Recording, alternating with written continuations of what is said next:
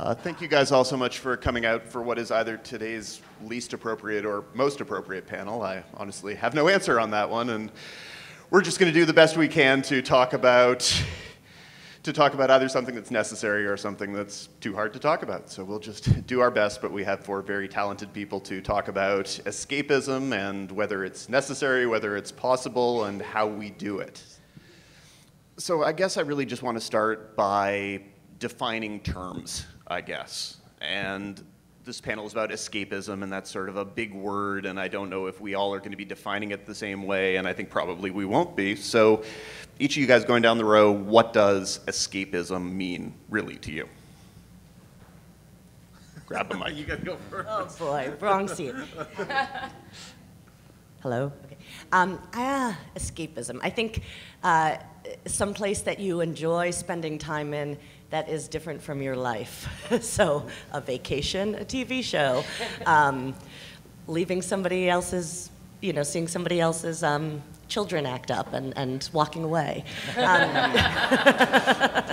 I think just a place that can take you out of your specific concerns and worries and pressures and agita and transport you somewhere for a period of time and hopefully make you laugh. Can I say same? Like, that was excellent. That was so good. Can you hear me? You might need to push a button. Oh, okay. Is that good? No? This one? Oop, or share microphones. That was a good, that was like 5 solid seconds trying to figure out what I'm going to say. I think maybe, and this is going to sound like hoity-toity, but it's just because I read it in the book on the plane here, and it sounded pretty smart. Maybe it's the idea of feeling comfortable, feeling lost, like if that makes sense, like that kind of wonderful feeling of you're not sure where things are going to go, and you're in a place where you're kind of comfortable with that feeling of unease, which is kind of different from your day-to-day routine, whatever. Not to keep reiterating what they're saying, so maybe I feel like what's interesting to me about escapism, the way they defined it, is it's this cultivated detachment that is fully willing, and you are 100% participant in knowing that you're actively believing in something that is false. And I think I always think that it speaks to how important that is for us as people and for our minds to let go and to have that release and break from the obvious strains of reality. Cultivated detachment. I think, to say it more simply and less eloquently, I think of it as you've had a really long, shitty day, and you come home, or you go to the movie theater, or you go to a concert, you go to that thing, you go to the beach, you go to whatever you can, and maybe all you have is the television, and you can turn that on and be with different people, be in a different place, be with a different point of view than you've had all day, and maybe laugh and feel relieved or feel something, and all of a sudden you're crying or laughing and the day's gone away. That's me. That's what I think. Now, if I think of escapism and I think of it as being sort of a turn off your brain or a turn off your attachment, your emotional attachment, does that make it a negative, do you guys think? My husband's given me a lot of notes on my microphone use this weekend, so I'm going to try to not move it around.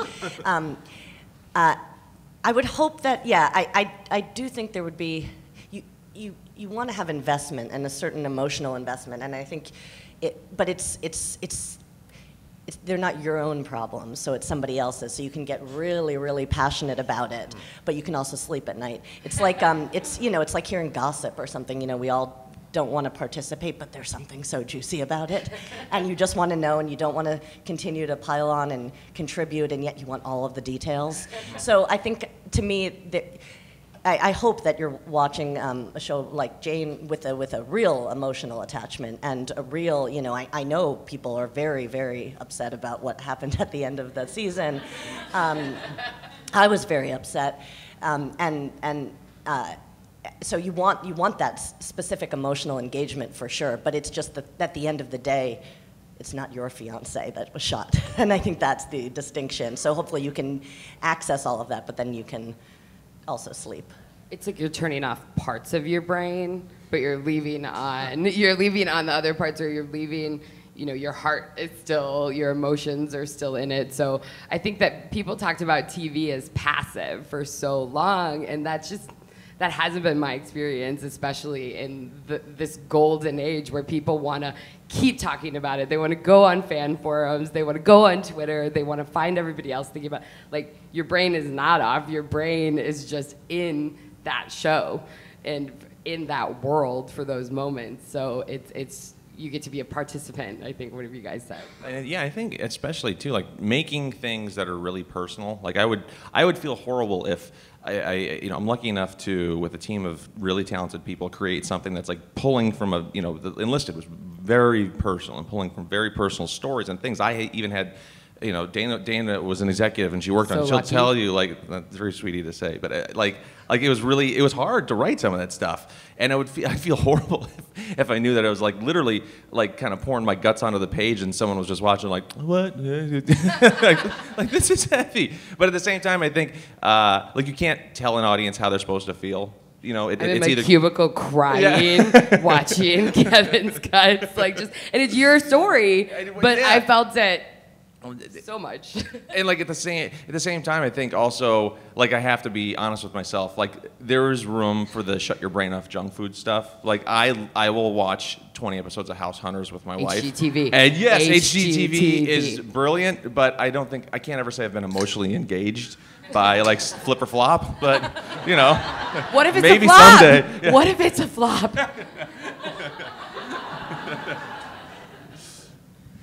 Well, Justin, do you have an answer? Or- Well, for Life in Pieces and the show we do, our biggest challenge is the show is about like relatable moments. So you can be sitting there watching this family that you hopefully connect to, saying that family seems like my family, and the challenge is it can't be cross a line into too real where it's something you don't want to be dealing with and watch. Like we had a big challenge early on with one of the young couples in our show, played by Colin Hanks and Zoe Lister-Jones, had a new baby. And there's tons of relatable stories to tell about what it's like to be new parents with a baby. But what we found when we were mixing the early episodes in post was the baby crying was incredibly annoying, and no one wants to listen to a baby crying. So how do you tell stories about a baby that won't stop crying without making the audience want to change the channel too? Because that's the last thing they want to hear, because they have their own babies crying. So it is a real challenge to sort of create this escape, but also make it feel real and feel connected to the material. Well, I want to sort of follow on that because, as you say, for many people, a family reunion of their own family is one horrible nightmare, and a family reunion of somebody else's family is perhaps even more a horrible nightmare. What is kind of the line of relatability and too much relatability? Well, I think it's trying to find what's real first of all, and then trying to make it funny in a way that sometimes is a little larger than what life is. And by creating that sort of delta in between reality and fantasy, you can disengage and you can laugh and you can make that connection that this feels like something you understand and can relate to, but you can totally suspend your disbelief and have fun watching it. And it feels it too, like that line shifts a lot. Like sometimes you'll have a great, this happened in my family and it's a great story, and you'll be in the writer's room and like you'll be telling what you think is like something that would be really good for the show, like we can do this and it's awesome, and you're just looking to see if people looking at you like you're a monster. Like that's not ever going to be funny. You can't do that. But I think that can kind of beget a bigger conversation about how do you do this particular story that happens in your life or to a friend, but in the world of the show. Because like your life and the show are two separate things. That's not the same. Like you can't just put a camera on your life and say this is exactly what people are going to want to consume as a sitcom. There has to be a slight adjustment sometimes. And that's what all of these people are very talented at doing, is finding the kind of catharsis in that tension and in those moments that you actually have the chance to go back and rewrite it, and the thing you wish you said or the thing you wish that happened or just the disaster, but there can be a real, that's why it's comedic tension, right? Because you let go that tension and can laugh about it. And I think there's a real catharsis in seeing some of that play out, and then you can laugh and think about it the next time you're at that family reunion. Well, I mean, Kevin, it seems to me like escapism is one thing, and almost the other side of the coin is confrontation. And a lot on Enlisted, even when you were being funny about things, you were attacking sort of veterans' rights issues that people are not attacking on TV. How did you approach when you felt like you had buttons you needed to push? And they're not attacking them now either. Yeah. No, of course it's true, because we're trying not to, engage with that. Yeah. Exactly. So what is the line where you're like, okay, I'm telling you something that you need to know and that you need to pay attention, but I'd also kind of like you to laugh about it? We tried to never, and Dana can back this up because she was a key part of it, like we tried to never go at it with the attitude of like, here's something you need to know about, because then it almost feels like you're teaching a lesson to somebody. I feel like every time we dealt with those stories, it was, we built to an emotional payoff that kind of played out over the course of the season. And instead of saying, well, this is going to be a very special episode about, someone who needs to go to therapy and doesn't want to go. We tried to do, and kind of to draft off of what Dana was just saying, like in real life, that might be a long conversation with a loved one and a back and forth, and people are crying and it's miserable. But in the world of a sitcom, when you've got 20, 21 minutes or whatever it is now, you can kind of distill that big emotional story into like maybe one moment. Like there's an episode where he goes, the main character doesn't want to go to talk to anybody, doesn't want to talk about his problems. A story plays out at the same time that kind of informs maybe why he should talk about what's going on in his life. And then the episode just kind of ends with him dealing with it. And it builds to kind of like a very quiet emotional moment. If in real life that would have been a scene, it would have been a litany of back and forths, but on TV you can kind of just take one little thing that sits with you, and that is that can say everything, even if it's a quiet moment. I think that's what the power of the medium is. You can kind of distill emotions into even I love like wordless things, like like the handhead thing on Enlisted. That's like totally stolen from Up. Like you know that movie Up, where like the cross your heart thing and Up. That like slays me every time because it's just like a little tiny thing that they do, but it carries tons of emotion. And that's a trick that TV can do that in real life that doesn't. There's no translatable thing in real life for that. And so much about sort of the concept of escapism, and this is for Jennie, is sort of the ability to maybe not wholly engage. And I find that Jane is one of those shows that I can't partially engage in. Because if I look away, I've missed 20 lines of dialogue in Spanish that I don't speak well enough to understand. I've missed 15 jokes courtesy of on-screen text and hashtags that I've utterly missed. What is sort of the balance between knowing that you're playing off of a genre that is designed to be sort of half-watched? The soap opera and the telenovela, they're designed to be only partially watched, but also doing a show that if you half-watch, you miss half the jokes. Yeah, I just didn't want people to be able to half-watch it, honestly. Because we put a lot of time into these things. I felt like it was going to be a whole, like, if you look away, you're going to miss 3 type-on jokes. You're not going to understand what Elba's saying, unless you do. But you might not understand Czech then, because we also have Czech. So I did want it to be. When I was thinking about the show, the way that we watch TV and we're tweeting along with it and we're looking at our phones and we're reading how much we read now. We tell jokes through Twitter and all of that kind of stuff. I wanted to build into the DNA of Jane, and that was part of the thought process. There's parts you pay attention to at different rates, when we have a character like Rogelio, who's a lot of his journey is about escapism, and I might not want to make a big statement on or if I want to make any statement, I can just put it into his time-traveling telenovela where he's inspiring women, the women suffragettes, and kissing Susan B. Anthony in a very sexy way. I can give a little bit of, this is silly, right?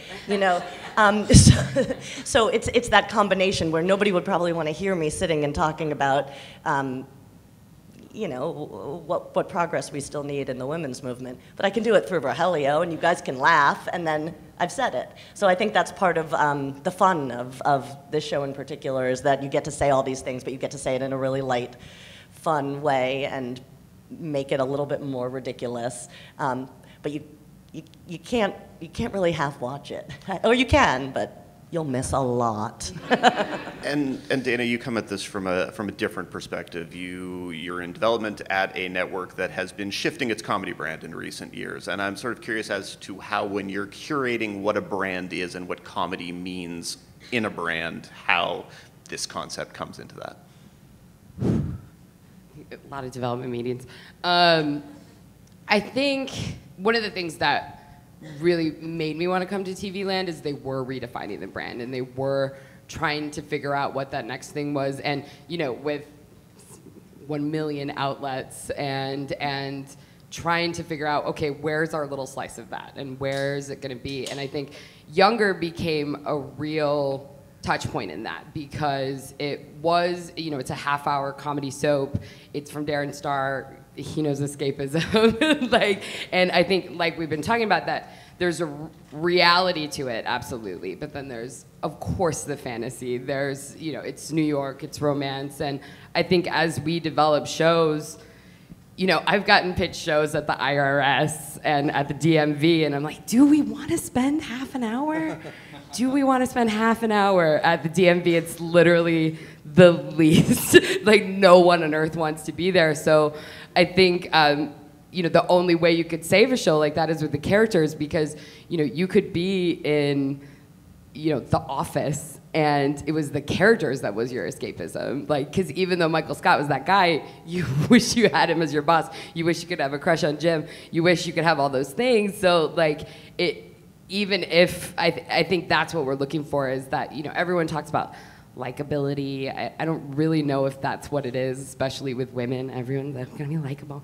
And, but I think it's more, do you want to spend time with them? It's an intimate medium. Do you want to invite them in your house for a little while? Do you want to spend your train ride with them?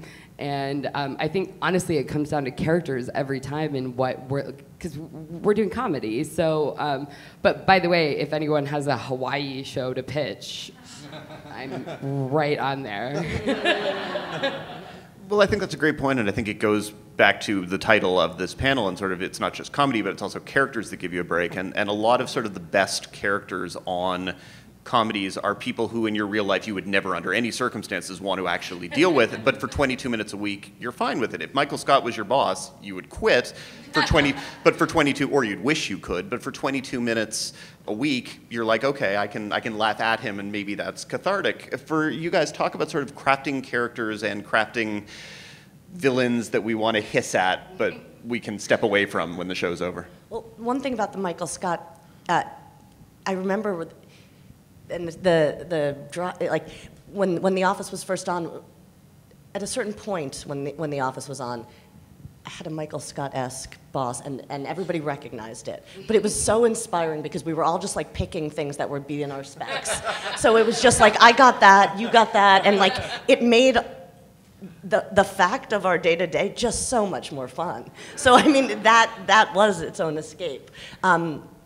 What were you saying about? I got lost on Michael Scott. I got brought back to a memory. Just crafting that sort of character who you're willing to spend the 22 minutes a week with, but as opposed to wanting to actually 9 to 5 with, as it were. Yeah, I mean, if you were probably sitting with Rogelio, and he was just always talking about himself and showing you his headshots and his Twitter feed, you'd want to kill him. But you can put it. Other people can react to it. It's fun to react to somebody and then be able to turn them off and have it end. And I think, it's also, there's just, there's something, there has to be something redeemable in my mind about every character, that they're motivated by something, that they care about something, not just an arch villain who's just an arch villain is I find uninteresting, but an arch villain who just has this one woman she loves and really wants to do what she can, and she might change her face so that she can have another chance at love,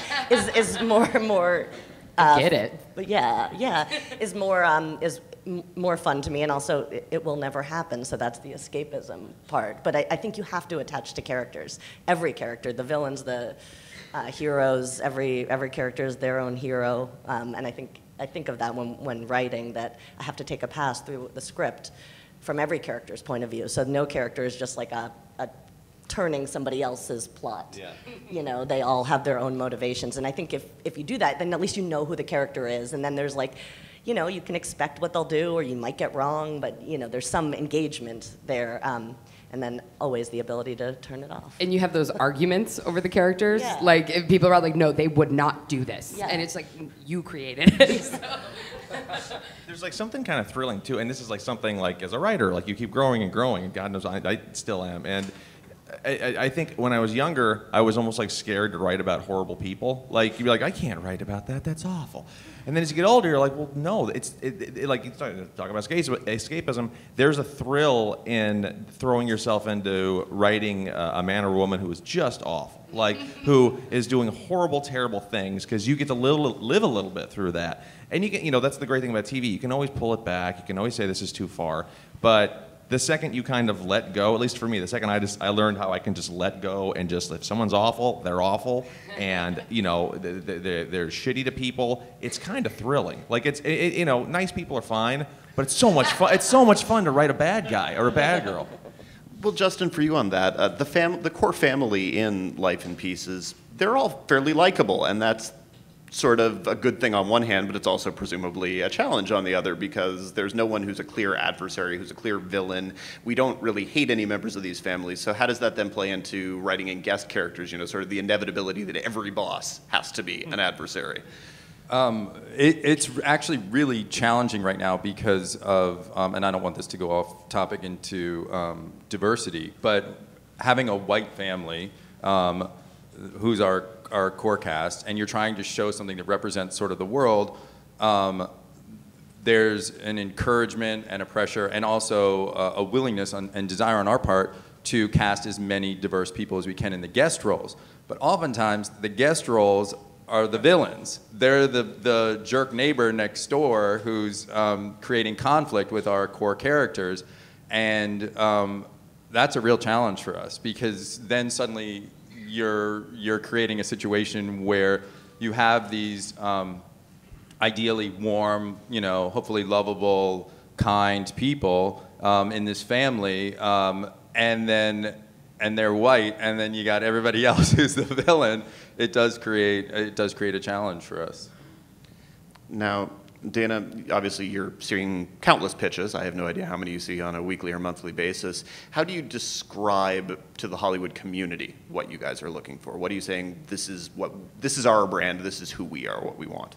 Well, we actually make it pretty specific, and I hear a lot less pitches now that I'm in cable. Yay. But I think we really focus on adults. We're not trying to get, you know, teens and 20-somethings. We're 30s and 40s, and everyone older as well, obviously. But I think we're really interested in those moments in people's lives, and those moments in our characters' lives, and what they're going through as you kind of enter the next stage of adulthood. So it's not, I'm just moving to the big city, and you know, it's not like, and we've all got a place together.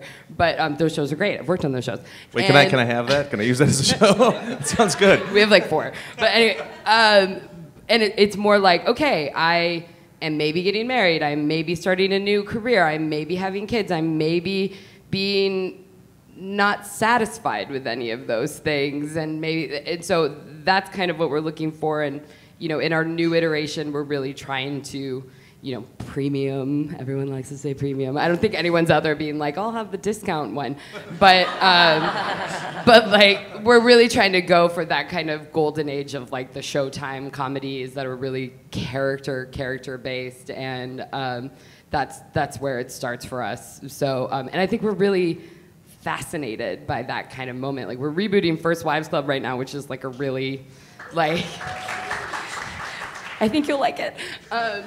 But that was a really interesting thing to think about, because that movie, which all of us love, is 20 years old, made in the 90s. It's titans of comedy in it. But it's really talking about marriage, and you can't say what you said 20 years ago about marriage and women.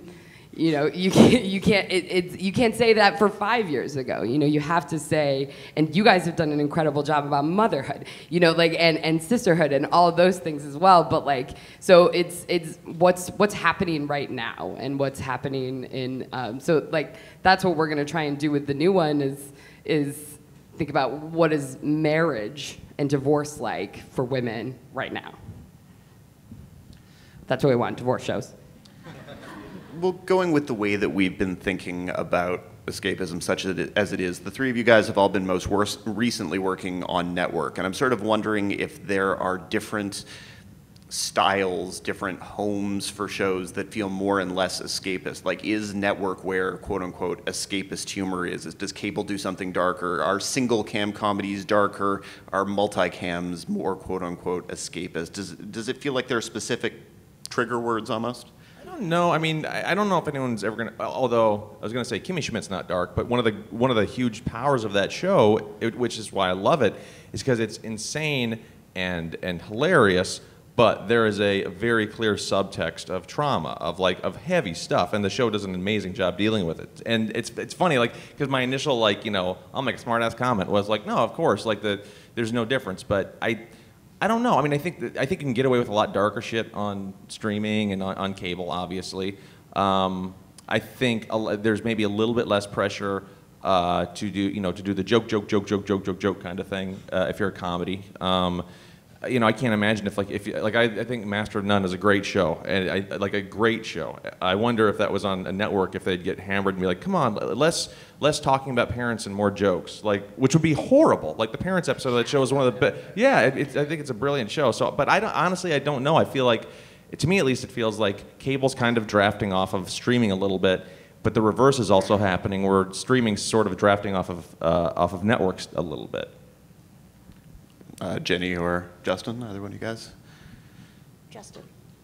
I think, well, it's a tough question. I think being on network TV, trying to do a comedy that's grounded, that feels real and relatable, yet is funny, there's definitely situations where we found ourselves finding and understanding what is real and pulling back from it because it is too raw or it is too dark, and it shifts the tone of your show. And that's a real big challenge for all of us up here, is always sort of keeping your tone in focus and finding that sweet spot and not letting it waver on one side or the other. And when you can, you know, go dark, because life is so often dark, it can really disrupt your tone in a way where it's sort of hard to pull back. So that's a definite challenge for us on network, because on cable you can go there and there's an expectation, I think, to go there. Well, is there the perception that sort of if a broadcast network is broad, that broad becomes another sort of word that's associated with escapism? Like, do we feel like the largest available audiences are looking for escape rather than, again, confrontation as the opposite word? Maybe they are. Maybe shoot. You know. Like, do you limit a show if you aren't going down that sort of mainstream comforting I mean, path? there is something very comforting about, you know, a show, and they do it so well, but like The Big Bang Theory, where they do the same thing. You know what you're getting every week. I mean, obviously the characters are defined. It's all character, but you know, no one is going to get shot. No one is going, you know, like that. You know what you're looking for, and I think you can. The episodes are all going to follow those rules, and I think it does come down to a lot of expectation, because if that show was on cable or streaming, it just couldn't. It would exist. It exists as a network show, and I think there is, you know, the escapism on cable and on streaming is more, I think, in the Game of Thrones, you know, that kind of escapism. The comedy is more, you know, Girls makes you uncomfortable and also makes you laugh, but makes you uncomfortable. It's a different kind of feeling that you're expecting when you're watching it. And so I think, you know, the platform really does, in combination with the expectations, drive the product a little. I do think that just because there's so much TV and everybody wants to stand out, I think things are narrowing a little, and I think different kinds of shows are getting made, and You know, I guess on streaming they have Fuller House, which is huge, right? I guess it was huge. I mean, so Supposedly. yeah, We don't actually know. yeah. I mean, although like a million Teen Choice nominations, like I mean, people are watching, so and they're not looking for you know, to understand the meaning of life. They're looking to look at familiar characters and to feel warm. So I think that is powerful and what a lot of people are looking for.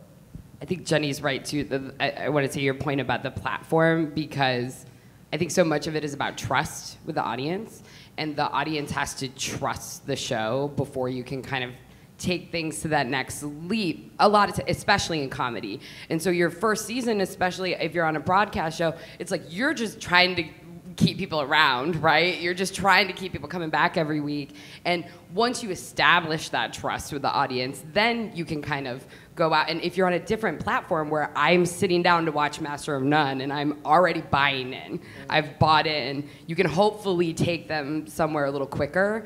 But I think it's hard because season one, like everyone says, like, oh, we haven't earned that yet. We haven't earned that. Yeah. No, that's a great point. As we're talking, I keep thinking of stuff like that. I feel like this is a conversation that isn't for right. That isn't not for right now. That this is a conversation that's always been had. You know, because you think about a show like Roseanne. Roseanne could do both of those things brilliantly. It could be real, and it could be about real things, but then hysterically funny, and even at some points, you know, kind of otherworldly, crazily funny. You know, the barometer of real on that show was so great because it would, you know, families are nuts, and it embraced it in like in a perfect way. So I do think that Dana's totally right. Like, you have to. A first season of a show is so hard. You want to hook people in, but like there's a joke that it used to be that networks would give you notes and be like, this needs to be more funny, this needs to be more funny, this needs to be more funny. And now the notes you get are, this needs more heart. Where's the part where people cry? Like, those tables have shifted a little bit. Well, what do you think has shifted that? I think if there's a bulk of product that is kind of, I shouldn't refer to stuff as product, that's horrible. But if there's a lot of shows that are go with content instead. Content, I'm sorry. Discount product, come on. But if there's a lot of shows that are very similar and kind of coming from the same point of view and making the same jokes, and let's be honest, for a great long while, it was rich white guys making shows that had a very limited, you know, life experience. You know, it's like, let's just make, you know, it's like punch the clock comedy. You know, we all know what shows I'm talking about. And thank God, and pat ourselves on the back, I don't think any of us have ever done any of those, which is pretty cool feeling. Like, but I think after a certain amount of time, like, people just, you want more. You know, you can't eat cake every day. You want something a little deeper. And I think as people, you know, different types of people, and God knows there's a shitload of progress that needs to be made still, but as different types of people came in with different types of stories, they're like, well, we don't have to tell kind of the treacly, cheesy stuff every week. We have a camera here. Like, we can do something totally different. And you know, the networks were willing to take a chance at that. Well, you mentioned Roseanne, and already this festival this week gave an award to Norman Lear. And so, you know, anytime a show basically goes after issues, we go, the ghost of Norman Lear, yeah. Even though the real guy's still here. It sort of hovers over that. And I'm wondering, is your perception that the Norman Lears and the Roseannes have always been the outliers, that's never been sort of a mainstream thing, and so that hasn't shifted in any way? It's always just been the exceptions who have done that. I would say that that's probably true, that you've got it's a lesser percentage of shows that are skewed towards the Norman Lear style versus, you know, big, broad, crazy comedy, because it's you know, these are, to be really like blunt and crappy about it, it is a business. Like, these guys are running corporations basically that are like, you know, $50-60 million invested. Yeah, and it's not even a small business. No, huge. It's like a real they're business. bosses of hundreds of people. You know, so there isn't, like, you better put out something that the most people are going to like. It's hard in that situation. And when I was in it too, to say like, well, I'm going to do my little art project this week. It's like you're answering to a lot of different masters, you know. And I think you have to earn the trust of those people, and frankly, have a show that's successful enough to then get to a point where you can go, okay, now we're going to dig a little bit deeper. Dana, do you feel at this point like you're one of those masters? Yes, I'm a total master. I know exactly what I'm doing all the time. I sat and cried with a few in the Norman Lear documentary, and you realize how much of this has already happened so many times before, and how, this, like, no one opened the door and told him, like, let's do, like, he got so much pushback and so much censorship, and once he was a visionary with tons of then it was okay, and I think about even Modern Family. I remember Modern Family, they couldn't sell to certain advertisers at first because of the gays, and people were scared of it. But then it was a giant hit and no one cared. As soon as it makes money, you can do whatever you want.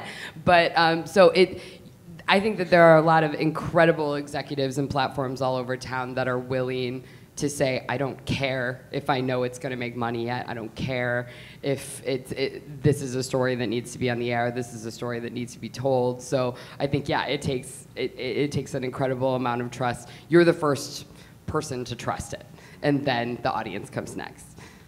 Now, there's no right or wrong answer to this, but on a day like today when, if you turn on most TVs, the horror is what's going to jump out, how quickly do you personally seek out laughter? I mean, how quickly do you go, okay, I can only deal with this for so much? This morning, I turned on the news, saw the first shooting news, then the other shooting news, and I looked at it for a few minutes. I said, okay, they don't know anything yet. I have to come on a panel in like an hour, so I'm gonna put on a podcast and laugh. Like it was pretty. I remember the night of September 11th. I just said September 11th on this panel, but I watched Wayne's World. You know what I mean? Because you're powerless. There's nothing you can do in these bad situations. So like I go pretty quick into a funny thing if I can. You want to go? Oh yeah, I think it's especially like on today when my kids and my wife are 2,000 miles away in California. I think it's very hard for me to go right to now I need to laugh. I think, and maybe it's part of my psyche. I think I need to sit with something like this and even figure out how I even feel about it. Just because I think it'd be maybe easier if I was sitting with them and I can hug my kids and I'm like, okay, the world's not as scary as I thought, as I know it is, right? Go ahead. Well, I personally, I am too quick to try and find the comedy in something, and always have to be careful at the insensitivity of that. And I think a lot of people in a lot of writers' rooms do that. And I think that comes from our own discomfort of sitting with the reality and of the emotion. And again, it's sort of, our own cultivated detachment. It is our own escape from what is painful and what is real and what is tough to think about or feel. And so we're often very quick to make jokes, especially when you're around a lot of comedy writers. And it's something that we always sort of have to be careful of, wait a second, like, this is not the way the rest of the world is necessarily reacting at this moment. So it's a challenge, it's tough. I would say it's so, you don't want to, I personally, when I wake up and hear this, I start reading about it, and I just really, because it's so horrible, I want to give it time to feel. I want to feel it, and I read a lot of articles about it, and I'm thinking about so many people. I have to access that, because otherwise, you just feel like these are so many lives that just left. Like, I feel like I want to, sorry, but I feel like I want to think about this event and this thing that's happening. So I try to, I read and think, and you retweet all of the things that are about gun control, and it's, and you think about the people. It's just the people. And so I spent the morning thinking about that, and I didn't realize, until then I came to a different panel before this one, and it was really funny, and it was really, really funny, and I was laughing, a lot, and I thought all of the panelists were great, and I don't think, again, until you just asked that, like that's comedy, that's the escape, you know, because I wasn't thinking about that, and now then you asked this question, and I'm thinking about it again.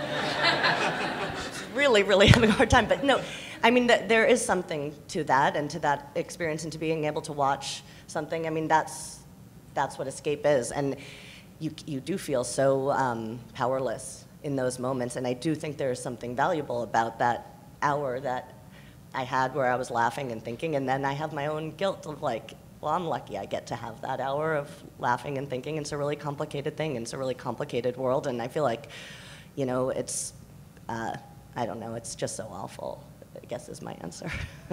Well, going with what Justin said, you know, there's when you're with a group of comedy writers, there's going to always be the faction that's going to say you have to be able to make jokes about anything. You have to be able to make jokes about anything immediately. That's what comedy is. And then there will be the faction that will say, oh, you have to wait 3 weeks, or you can never make a joke about this. Where do you guys personally stand on is it okay for everything to be funny? Are there boundaries and limits for what can be funny? I mean, for me personally, there are. Like, there's no joke in this to me, and there will never be. I don't think racism is funny. I don't think sexism is funny. I mean, I can find an angle where somebody is laughing at that person maybe, but it has to say something. It's just like, and everybody's different, and everybody is, you know, and there's no right or wrong, but to me, there's nothing. It's not funny. It's just not. So, I don't know, I'm a downer, but. No, it's tough because we'll have a lot of debates in the writer's room of, is this appropriate to make fun of this? And there's too many double standards. The one thing I'm always scared, I won't like touch religion because there's been wars fought over religion for many, many centuries. So to me, that feels like a place where I'll never go. But there's been issues that come up in stories we've tried to tell. We had a story about one of the characters, again, the Colin Hanks and Zoe Lister-Jones characters, who are working professionals who hired a nanny. And there was this story that we were gonna do about, it was Christmas, and they gave their nanny a Christmas bonus, and they paid her for the week of Christmas off. And she happened to be the grandmother of another character in the show. And that other character wound up bringing her grandmother to Christmas. And meanwhile, this young couple with this new baby is struggling to get their baby to fall asleep so that they can join the Christmas dinner. And the nanny is amazing at getting the baby to fall asleep. What do? You paid her, but she's not working and it's Christmas. Is it wrong to ask her? Is it not? And there was a big debate in our writer's room over, is this elitist? Is it racist that the one Latino woman who's there, you know, in a group of white people is the one being asked to, you know, quote unquote work, whatever. And it creates this sense of where you say, well, we did make fun, you know, of a lot of other things. So why was it okay to make fun of that stuff, and then it's not okay to poke fun at this? So it's always a debate. It's always, you know, it comes down to judgment and what you think. But I think if you start censoring yourself, it can be a slippery slope where suddenly it's hard to make fun of anything. So. Well, and you just prove I think it's if there's thoughtfulness behind it, and if there is. Like, and that's why it's so great to have a room full of people where you're discussing it and you have different perspectives, you can go at it. I think if there is a thoughtfulness to it, if there's a carelessness, and especially even it's not funny, like it's all those things, like then that's obviously, it's so wrong, but then there's other things that, yeah, you don't want to avoid talking about things. You don't want to avoid, like, you know, there was the whole rape jokes thing, the rape jokes, you know, with Tosh and all that, but then, and some people said you can never make them, and you can never ever do anything, ever, it's never funny. And then, if Amy Schumer had listened to that, we wouldn't have that Friday Night Lights sketch, that, you know, like, we wouldn't have that sketch, which was funny in a completely different way, and shed light on that, it shed light on the ridiculousness and the ludicrousness of that situation, that, like, you know, so that was completely her perspective and her writer's perspective, and you can tell. So, like, it's the thoughtfulness behind it. It's the like the crew, and I think that's where it gets hard, where people send out a tweet. You know, like you can't just necessarily be like, hey, is this offensive to like your buddy next to you? Like, you know, like, but when they're sitting in their rooms and everybody's weighing in, you can tell that there's care behind it. I think when I was younger, like I was totally, you know, of the mindset, like you could make a joke about anything. You know, how dare anyone tell you that you can't?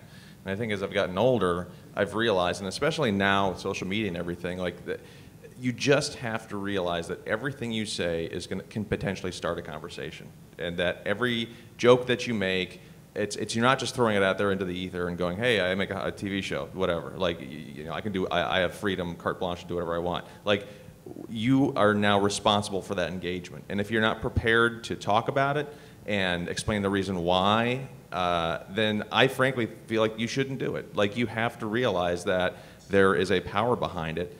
And that everyone's going to take things differently, and it does eventually boil down to a gut check. Like, does it hurt my soul to say this? Is it worth it for a joke? Like, if you know, I might laugh at something, but is this going to hurt somebody? And I know that's a whole other conversation about can words hurt, and I frankly think they can. You know, but I just realized I think you have to know that you're going to be engaging people and starting a conversation. And like I said, if you're not willing to have it, then you shouldn't make the joke. Do we have any questions from out in the crowd? You mentioned Wayne's World on a particularly horrifying evening. I was curious as to what your go-to escapes are, if there are movies, TV shows, podcasts, et cetera, that you like to go to during less than pleasant times. That's a really good question. I think I have so many. I'm sure like everybody has a sick movie, right? Like I think every Pride and Prejudice adaptation is my sick movie. Every Ang Lee's Sense and Sensibility. Those are like, oh, but by the way, when my fiance and I were so sick last New Year's, it was not hungover, we just had the flu, we couldn't handle anything except The West Wing. We couldn't handle anything, like nothing. We could, like, it was just the right amount of emotion when you like, and then yesterday we were just crying, but like at that, but like, I think that there's so many, right? And yeah, I think we watched like 4 seasons, and then yeah, that's what Netflix all the time. Mine's it's film scores and podcasts. Like, I'm a score nut, so I'll just like, you know, my wife's like, what are you doing? I'm like, listening to the Rocketeer score for the 5th time today, because it's a bad day. And like this morning even, like, it's funny, we were saying before, like I put on, like there's an interview, WTF, like mainline those. I'm like, let me just dive into this conversation and be a sideliner so I don't have to think about the awful shit that's going on. The Bachelorette. Yes! I mean, to me, reality is escapism. My husband comes into the room and he's like, why are the women yelling again? And it's just always one form of the Real Housewives. And he's just like, their voices are haunting my dreams. But for me, I can watch with like one eye on and the other eye typing, and I don't know, it's just their problems are so crazy, and they're all so crazy, and they're just so crazy, but so they're delicious. people. But like, so I'm like, who are these people? And to me, that's escapism, because I'm not looking for the, like, how is it going to resolve at the end, and what's my emotional heart going to be? I'm just going to leave it thinking they're still crazy. Justin?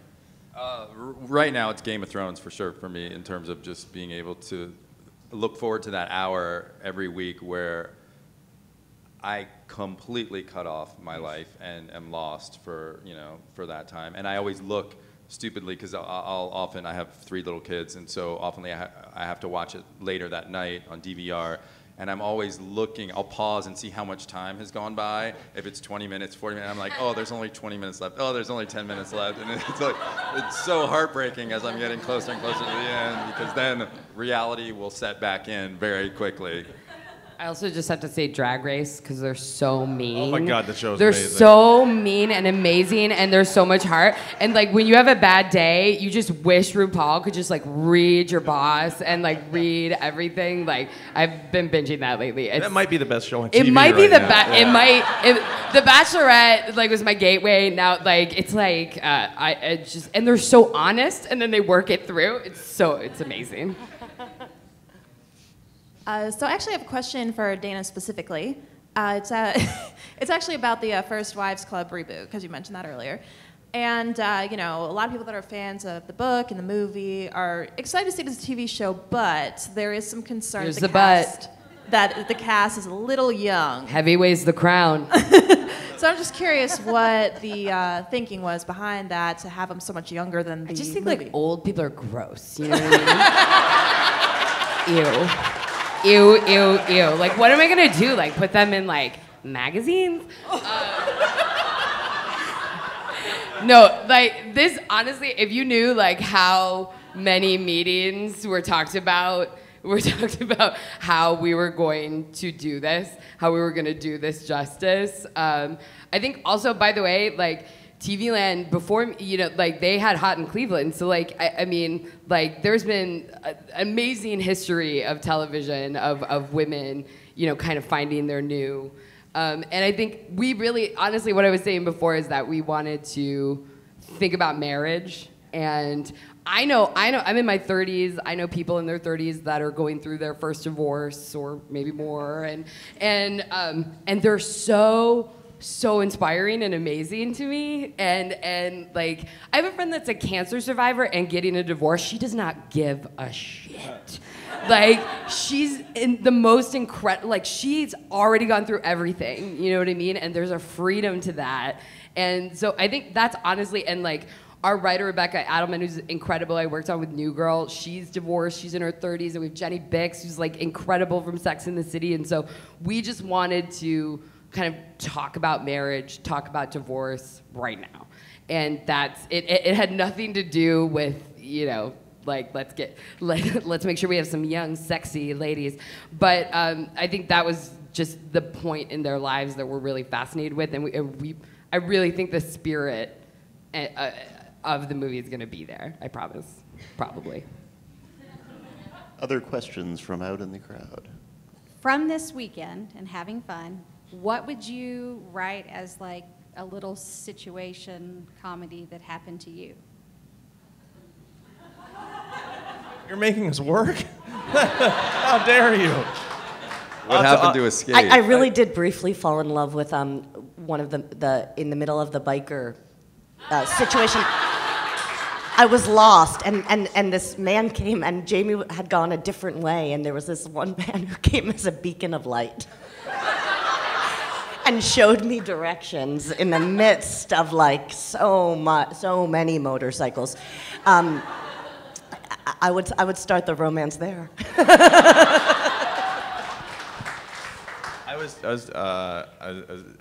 This is embarrassing. So I went out like last night and had a couple beers because I'm like, you know, I can go out now. There's no kids at home, and my wife's like, go have fun, just don't be an idiot. I'm like, okay, I won't. And it was like 2 in the morning, and I was like, I had a giant meal before, but I am hungry. So there's a hamburger place, and I was just like flush with the joy of I can do whatever I want. So I was like, I have a veggie burger and a cheeseburger and a chicken burger on the menu. I don't get all 3, sir. So I got all 3 of them, and I took them home, and I was like bopping and so happy, and I got back to the hotel room, and I laid everything on the desk, and I was like, I'll just take a bite of each one. I don't need to finish them. And then, like, they were all gone within the course of like 3 minutes, and I'm just looking at just a murder scene. It was a burger murder in front of me, and I'm just like looking at the detritus of this, and it went from the greatest night of my life to I am a fucking horrible human being. This is so sad that like all my joy just evaporated in a heartbeat, and I just like sat there solemnly. I swear to you, for like a minute, just like should I like drink a lot of water now or make myself puke, or this is horrible. I feel like puking. Should I? Like, no, just sit with it, you moron. You made your choice. What Kevin is not telling you is that the night before he ate the entire minibar. Did you? Not just some of the minibar, the entire minibar. I respect that. I really did. I ate the whole thing. It was. I went out again. It's like, hey, honey, go out and have fun. So I did, and then I got back to the room, and there's a little tray of snacks. You know, it's not a little tray; it's a big tray, and I'm like, I'll just have one of you and one of you, and it was dark in the room, and then I woke up in the morning, and like, there's like a half-eaten bag of nuts on the bed, and I'm like, what happened to the tray of snacks? And I was like, you son of a bitch, like, it's all in there. And, yeah. Does your wife not let you eat? She doesn't. She's like, you can't ever eat. I'm gonna prove it to you, show you. Justin, did you just get away with making your funny story into Kevin's story? I didn't have a funny story, but what was really fun about this weekend was getting to spend time with some members of our cast and just hearing them talk. I was pulling definite stories from them. Angelique Cabral was talking about the fact that she has this adorable dog that she loves, and the dog had been fixed, and then she started to notice that the dog seemed like it was humping a lot of things, and it wouldn't stop humping, and then she saw its sexual expressiveness that dogs have, that some people call lipstick or whatever you want to call it. I like sexual expressiveness. Right. And that it was like actively sexual, but it had been fixed, and it turned out that they had missed a ball. So I was like, this is going in the show. They missed a ball, and you would think that they would have counted. It's a pretty quick count. Yeah. 1, 2. Right. It's done. And Anna, do you have a story? Oh, I am not a writer. I got lost and went to the wrong Amy's Ice Cream last night at 1, 2 in the morning, but I was at Amy's Ice Cream, so it was good. And then I went to Home Slice, and I just had one slice, but I don't know. It's just been like the most amazing weekend. Like this like you guys are amazing. Like I'm blown away by the audiences here, pandering, but it's super true. Like I've been blown away by all the questions, been blown away by the panels. Like you guys are just really smart and thoughtful. Well, that seems like a good place to end, I would say. Thank you so much to Jennie, Kevin, Justin, and Dana, and thank you all for coming out this morning.